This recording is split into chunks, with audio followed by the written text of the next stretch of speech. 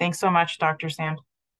Hi, thank you for the introduction, Dr. Mariko. So hello, everyone, and welcome. I am excited to present today's topic about mindfulness for chronic pain. So before I dive into today's presentation, here is a little bit about me. My name is Sam. I'm a clinical pain psychology fellow at Stanford Medicine. I recently completed my doctoral training in clinical psychology at University of Detroit Mercy, an internship at VA Boston. And my research training was in the University of Michigan, focusing on psychosocial factors that can predict better pain management. In my spare time, I love dancing, doing yoga, and spending time with my family and pet. Here I have a picture of her. Her name is Coco, and she's about 9 years old. All right, so here is what we are going to discuss today. First, we are going to discuss about what is mindfulness, where did it come from, and we will also briefly talk about how it evolved into a modern mind-body practice. Then we will also going to discuss why should we care about mindfulness?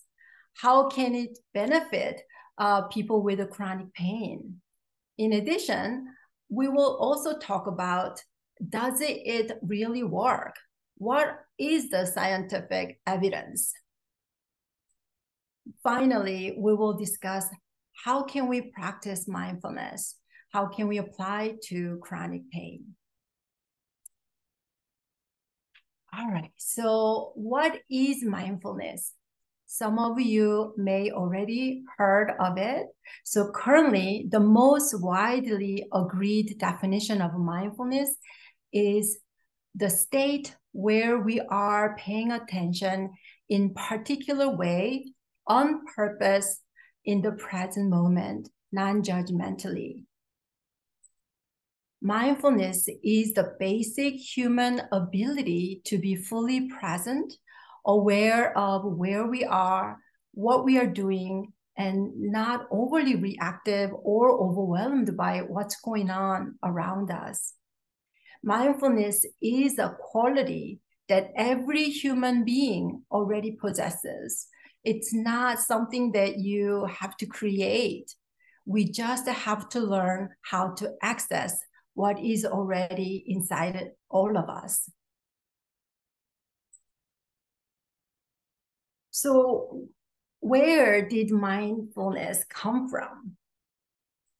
So the term mindfulness came from Buddhist philosophy more than 2,500 years ago. Mindfulness originally came from Buddhist concept of sati, which relates to the moment-to-moment awareness of present events.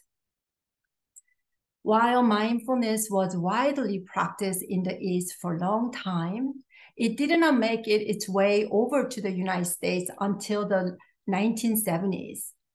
It was introduced by Zen Kabat-Zinn to promote mind-body approach to cope with stress and illness and improve overall well-being. So one thing I want to emphasize here is that you do not need to belong to or follow the religious belief or spirituality to practice mindfulness. Mindfulness provides a lot of health benefits, and you can access them without following religious belief or spirituality. And that is what I'm going to focus today. So now we clear that up. Let's go a little bit deeper in what mindfulness is. So have you ever noticed when your body is one place, but your mind is somewhere else? Yeah, I'm sure all of us have that experience at some point in our lives. And mindfulness is actually the way that our body and mind can be in the same place. So let's think of this way.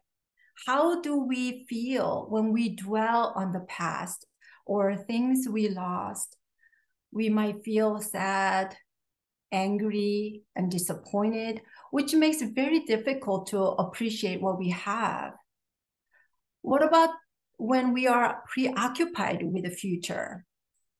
We might feel scared, worried, anxious, and that might make us feel very difficult to focus on what we have to do or what we have to focus. And have you noticed the times you were totally engaging in an event or activity and did not even notice pain in the body and mind? And ultimately, mindfulness is to kind of a way to help us bring our mind and body back to the present moment. And there is a saying that kind of captures what I just talked about. It says like this: yesterday is history, tomorrow is mystery, and today is a gift. When we are truly in the present moment, here and now, it can free ourselves from automatic and unhelpful way of thinking and responding. So mindfulness is being, not doing, and mindfulness is the skill where we can observe, describe, and be aware of what's going on in us, around us, without judging or reacting.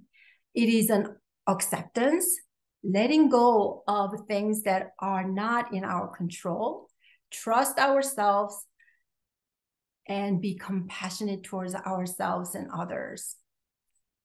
And mindfulness is not a religion. Mindfulness is not a relaxation strategy. Relaxation is a byproduct of mindfulness, but it's not a main goal of it. And mindfulness is not a technique. Mindfulness is not always the same as meditation. It's not equate to meditation. So to summarize, mindfulness is a way of living. So let's keep this in mind as we go forward with this lecture. So recently, mindfulness is becoming more popular as an accessible option for improving overall well-being. And as the conversation around health continues to evolve, so does the conversation around mindfulness. So then you might be wondering, why is mindfulness becoming more popular? So that might be because there are a growing body of research suggesting that mindfulness has been found to improve mental health and physical health. So for mental health side of things, it can reduce stress, reduce anxiety, improve mood and happiness, increase the ability to concentrate and focus, and improve self-esteem. Additionally, it can increase our everyday energy, improve sleep, improve heart functioning. It helps with digestive problems, and it has also been suggested to enhance pain management. So more specifically, research suggested that mindfulness can help with various types of chronic pain, such as chronic back pain and fibromyalgia, headaches and migraines, chronic pelvic pain, irritable bowel syndrome, and so on. Here, I am not suggesting mindfulness to replace your current pain treatments at all. Instead, think of mindfulness as you can add another tool in your toolbox. So you can use different tools for different situations.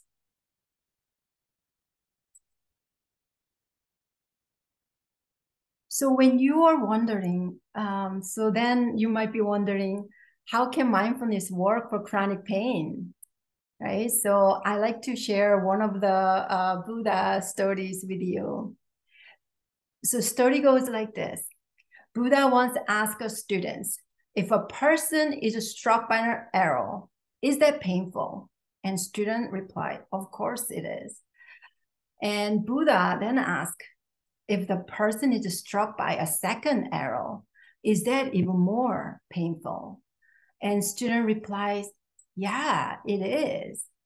And Buddha then explained, in life, we cannot always control the first arrow.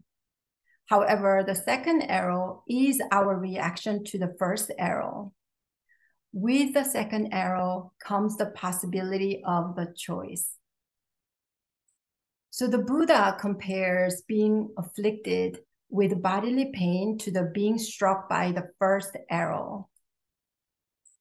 Adding mental pain to physical pain is like being hit by second arrow. So secondary pain is still real pain. It is a byproduct of natural human reaction to analyze the situation so you can avoid pain in the future. But over time, doing so can amplify the pain experience as you dwell on distressing thoughts. So mindfulness, being able to fully present in the here and now without judging or reacting, can give you a break from this cycle, allowing you to get off the thought train, even if briefly, to soothe or even rewire yourself in a way that turns down the volume of your pain. And mindfulness gives us the possibility to choose how to respond to pain. So this might sound a little too abstract. So I like to discuss a little bit more by illustrating how the cycle of chronic pain can be maintained or changed in the next slide. So have you noticed that your pain gets worse when you are stressed and worried about pain? Some of you might be able to recall an experience or two. If we follow this diagram together, generally when we experience painful sensation, we can think of it as like, oh, danger, something must be wrong. It might be something might be damaged, and making us really worried about it. When that happens, our brain becomes very focused on pain, then sends a message to our nervous system to respond as if we are in fight, flight, or freeze state. When we are in fight, flight, or freeze state, what happened to our body, our muscle? Our muscle get very tensed and our body get very stiff, which result in probably more pain. And more pain leads to more worries about pain and activate our nervous system to tighten up muscle and body more, resulting even more pain. So the vicious cycle of pain continues. Then when we experience pain, what if we practice mindfulness? So we can practice mindfulness to create that mental space between pain and our reaction. By that, we can feel less anxious, our muscle can be more relaxed, and we can engage in more activities that we usually enjoy. And this can help us feel more in control despite pain. And that can lead to greater sense of well-being. In other words, by changing how we relate to pain, we can change the cycle differently. The key thing to remember here is that how we relate to our pain can have a very direct impact on how much pain we live with and are able to tolerate. So I like to share Viktor Frankl's quote to capture what we just talked about. He was an Austrian psychiatrist and Holocaust survivor. Some of you may have heard of him. He said this: between stimulus and response, there is a space. So here, the stimulus can be pain, right? So between pain and response, there is a space. In that space is our power to control our response. In our response lies our growth and our freedom. Just like that, instead of autopilot mode to react to pain, mindfulness can create the space between pain and our reaction. Through this space, we can modify pain experience. So then now the question is, are these scientifically supported? So next, I'd like to discuss some of the scientific evidence.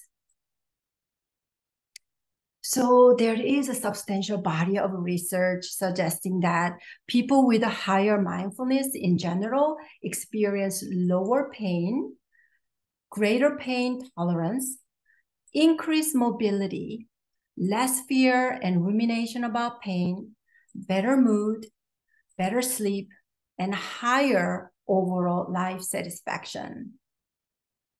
And clinical trial study also demonstrated evidence suggesting that mindfulness practice can provide these benefits. So mindfulness has been utilized in different psychological interventions, such as acceptance commitment therapy, mindfulness-based cognitive therapy, dialectical behavior therapy, mindfulness-based stress reduction program. These interventions have shown significant clinical improvements in physical and mental health among a broad range of clinical population, including chronic pain. And benefit of mindfulness have been also found in brain waves. To orient you to this picture briefly, so beta brainwave is your normal thinking state. It reflects the active thought process and you experience from day to day. And here right now, probably my beta brain activities are active right now. And then while beta represents arousal, the next one is alpha. Alpha brain represents relaxation. When your brain produces alpha frequency, you experience more pleasant, comfortable, relaxed, yet wakeful state of awareness that is stress-free and more euphoric. And the third one is called theta.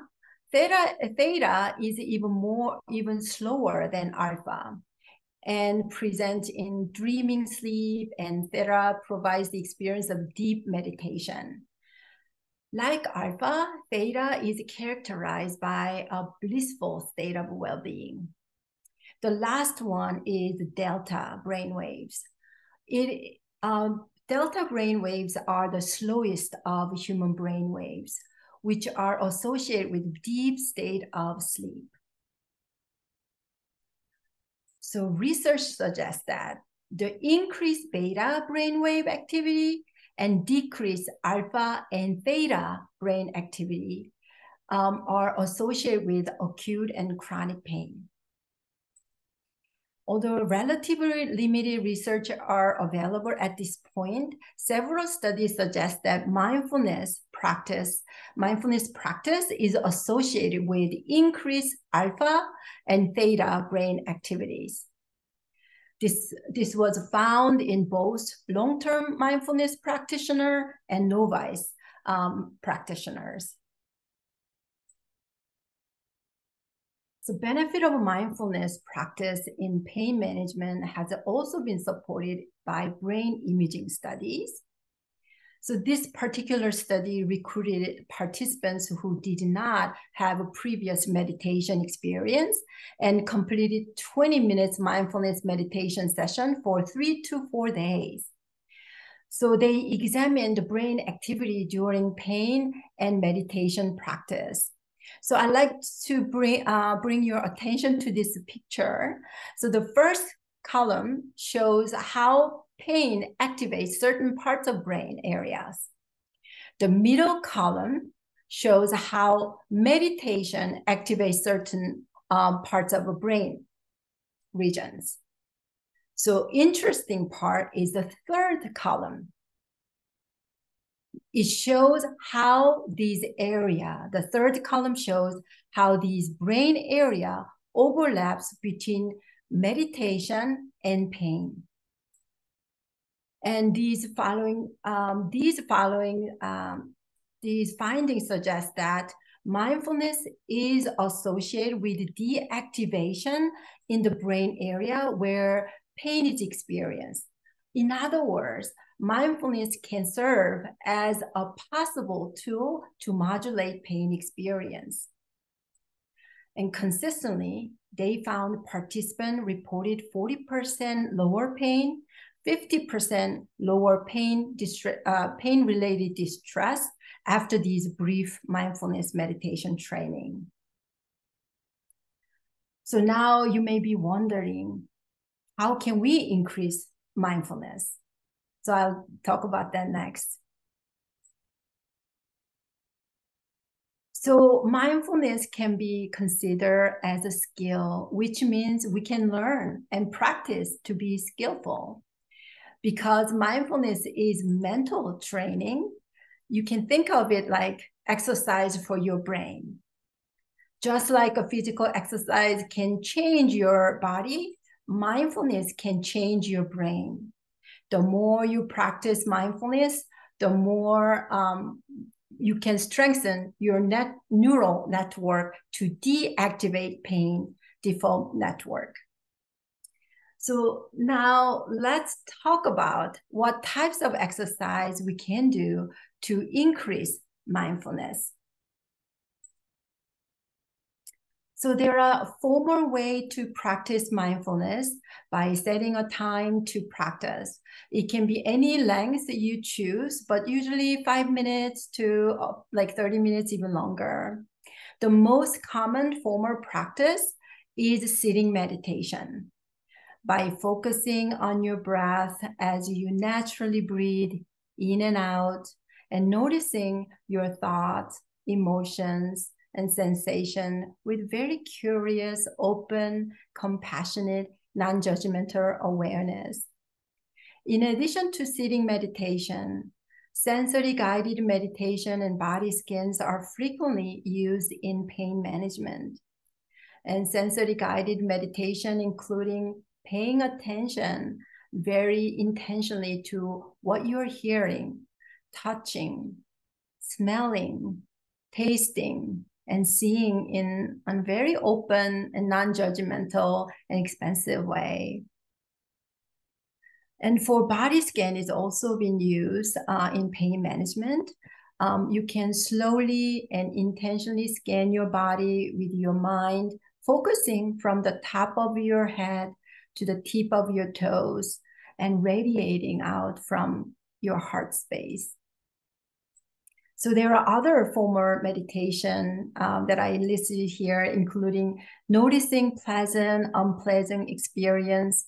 You probably heard, maybe some of you heard walking meditation, eating meditation, and yoga. So at this point, you might be wondering, what if we do not have time or space to practice mindfulness in this kind of formal ways? You don't have to worry about that. There are other ways that we can do. So there are, as I mentioned, there are other ways. So we call informal ways to practice mindfulness, just by paying our full attention on whatever we do in our daily lives. For example, when you are in shower, you can feel the sensation and warmth of the water. Listen to the sound of spray of the water around you and your body. And notice your thoughts and feelings as you take in the entire experience of the shower. That's mindfulness practice. And for those of you who have children and grandchildren or partners, when you are with them, perhaps you pay attention to what they are doing or saying, bring your full attention to be with them. Research shows that mindfulness can strengthen our parenting skills and impact our children in positive way, it can strengthen the relationship. And these are just a few other examples that I listed here you can do.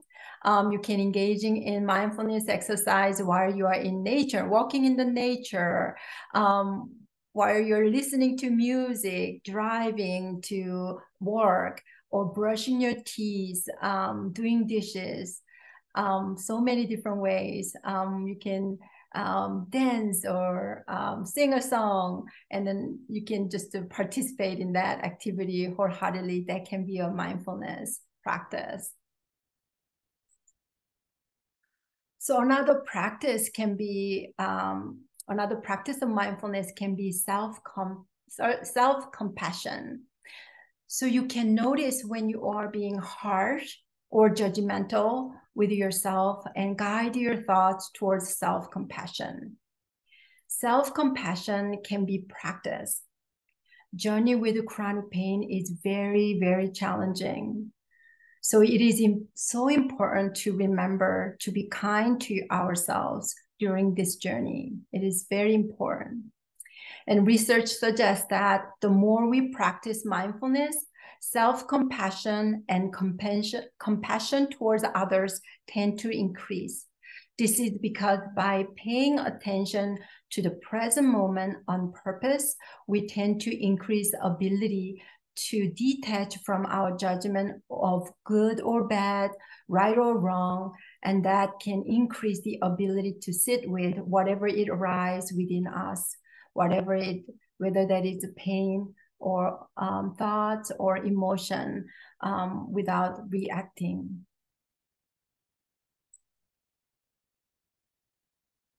So when you practice mindfulness in a formal way, you can follow this instruction. I thought perhaps we can take a few minutes to practice mindfulness.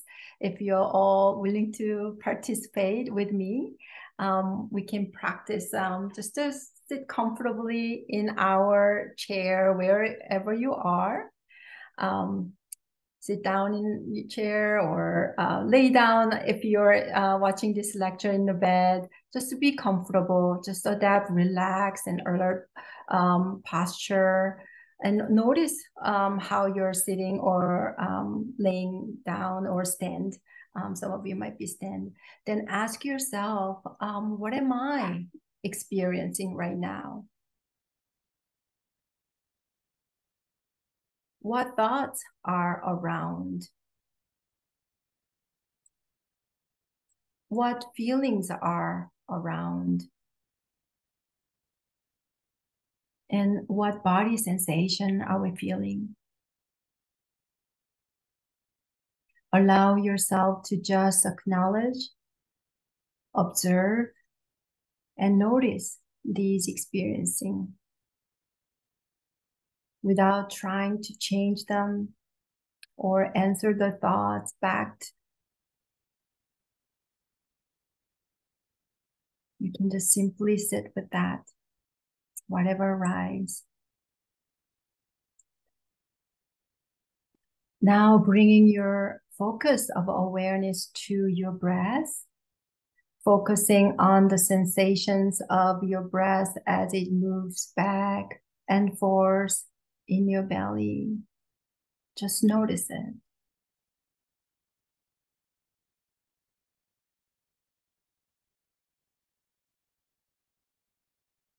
Finding your awareness to the back and forth movements of the sensation in your belly from the moment to moment.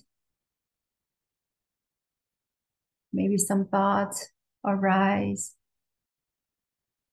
Perhaps we can let go of those thoughts. Maybe you can say yourself, relax or let go on each exhale.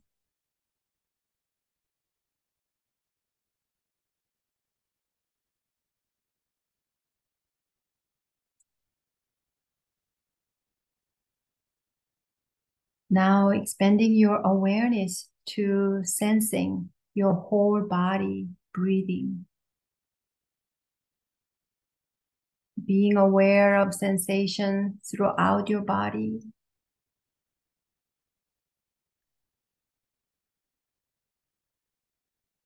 If there are any strong feelings around, maybe you can say to yourself, whatever it is okay. Just let me feel it.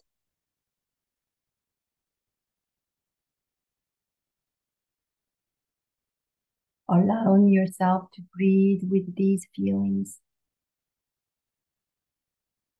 And if your mind wanders to bothersome thoughts, just acknowledge and let go of this. You can just focus back on sensing your breath.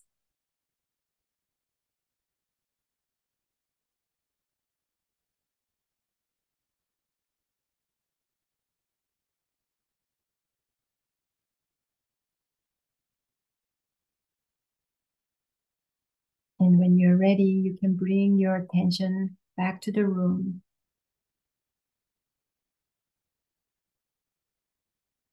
I hope you all have a little taste of mindfulness practice. You can practice after this presentation using different types of apps or like YouTube. There are like guided meditation. You can try that. There are different resources. I can also share that with you. So let me continue with today's lecture. So since we did, let's recap what we just talked about today so far. So the purpose of mindfulness is not to suppress or avoid unpleasantness. If we suppress or avoid unpleasantness, our mind will still be full. So it's like mindful or mindful, right? So mindfulness is all about being, not doing. And by focusing it, mindfulness can calm our mind by letting go and being here and now. What we also talked about is mindfulness has been found to be effective for pain management. We talked about scientific evidence to support that. Think of mindfulness as another tool in your toolbox. Different tools working together to enhance pain management. And remember that mindfulness is a skill that we can strengthen as we practice. Just like a physical exercise can change our body, mindfulness can change your brain to deactivate the pain default network.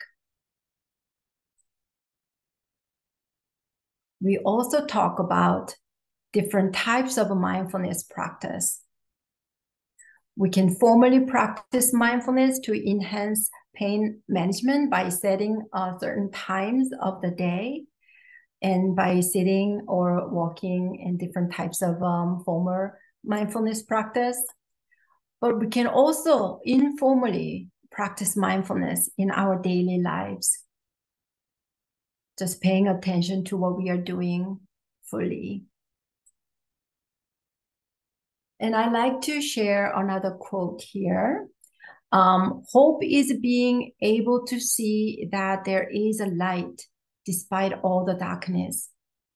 Mindfulness can provide hope because it can create a space for us to respond to pain instead of reacting. We talked about the space that mindfulness can create between pain and reaction. So we can, instead of reacting, we can respond. We have a choice. By being mindful, we can be less attached to distress that maybe come with the pain and move towards healing our mind and body so that we can live our lives to the fullest despite pain and distress.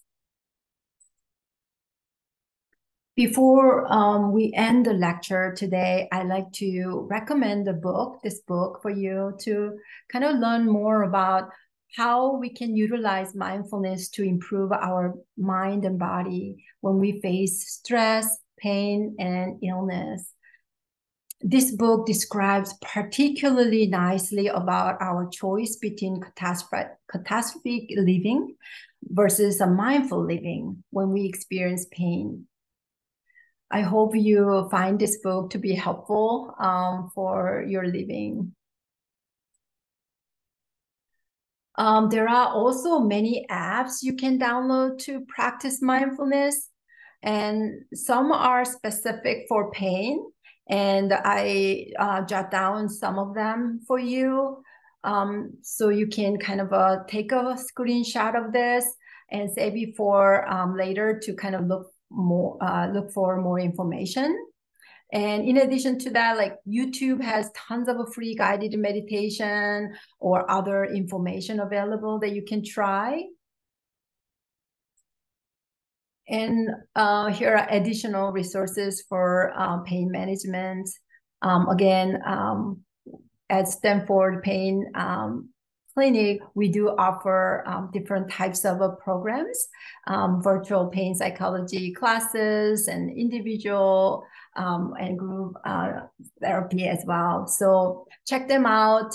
You can take a photo of this screen and let us know if you have any question about that.